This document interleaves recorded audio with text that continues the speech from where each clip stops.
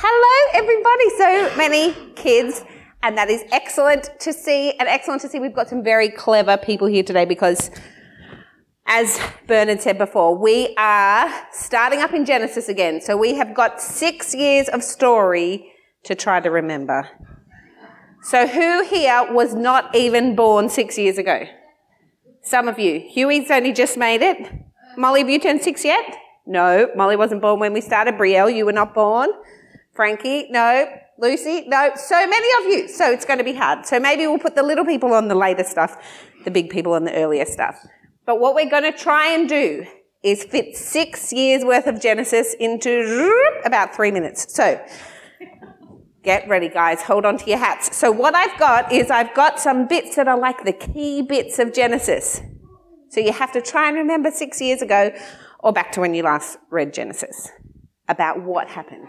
So we're going to get 11 people to come up and then we've got to put them in order. So I want some of the very clever people to stay on the ground because we really need them.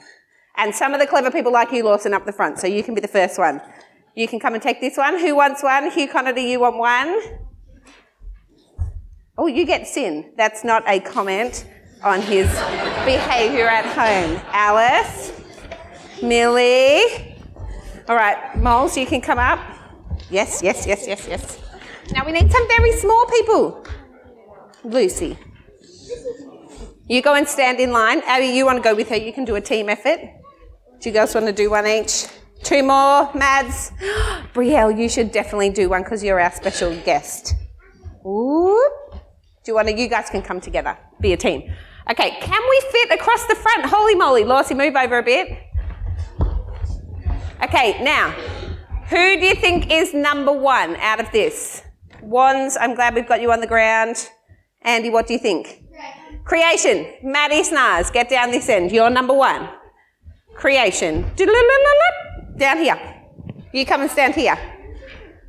Because you're at the start of the chain. We're trying to put all these things in order. So, Mads, you come down here. Okay, what came after creation, do you think? Andy, you've already said one. Sin, yes, good one. Huey, you're number 2.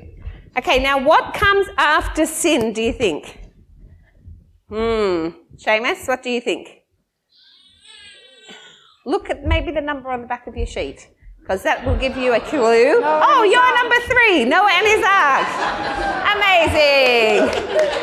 There's one we didn't prepare earlier. All right, what do you think comes after Noah? Who came next in the story after Noah? Remember Noah, all the rain?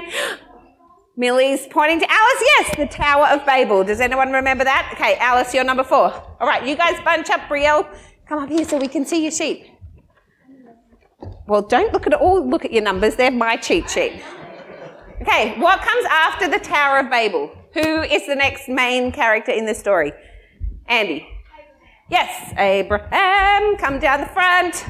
Okay, we need a bit more participation from the floor, I think. The guys up here are doing it all. Okay, who came after Abraham? Who was Abraham's son? Isaac. Yeah, that's right, the number. I should never have told them there was a number on the back. Okay, who were Isaac's children? Andy. Well done, Whitemans, again. Okay, Jacob and Esau. Now, Jacob, what was Jacob's other name? Does anyone remember that? That is not on the sheets and does not have a number.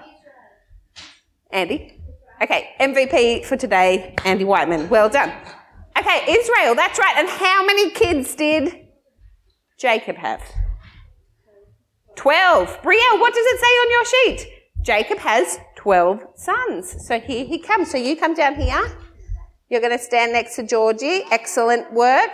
And hold your sheet up so we can all see. Jacob has 12 sons. All right. Golly, what happened with the 12 sons? Does anyone remember? Yes? Oh, Lucy, Joseph was sold and taken to Egypt. So the other 11 brothers got rid of one of the brothers, Joseph, and sent him to Egypt.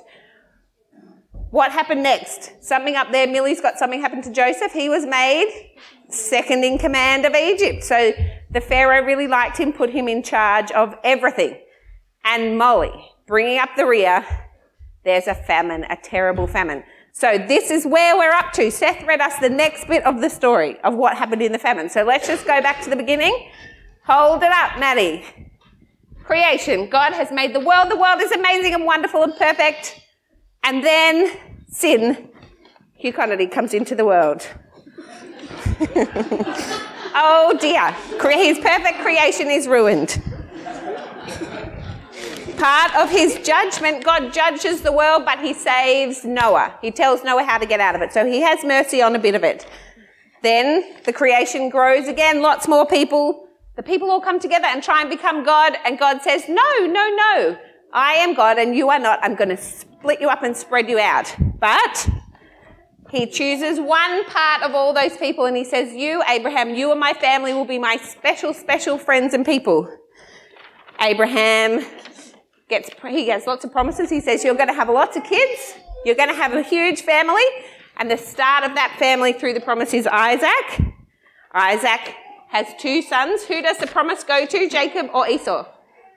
Jacob, that's right. Jacob has 12 sons. And now we're getting into the story of the 12 sons. But they don't like Joseph because he has some crazy dreams. You can read that bit again. Joseph is sold to Egypt. But things go well. God saves him. God has mercy on him again. God looks after Joseph and he's made second in command in Egypt. And the bit that we got to when we finished the last bit of Genesis is the famine. So things are going badly in Egypt and badly for the rest of Abraham and his family. And so how does God keep his promises to Abraham? Well, that's what we're doing now. Okay? So you can go back and do your sheets. You can think about that, but what we want you to remember is God has kept his promise all the time. So sit down before you get your sheets and let's say a little prayer, and then we will do our sheets. Okay. Sit down, sit down, sit down. Okay, dear God, thank you that you gave us the book of Genesis that we can learn all about you and your story of your people. Thank you that you always keep your promises. Thank you that you always do what you will say. And thank you that you have made lots of promises to us and you will look after us as well. In Jesus' name, amen.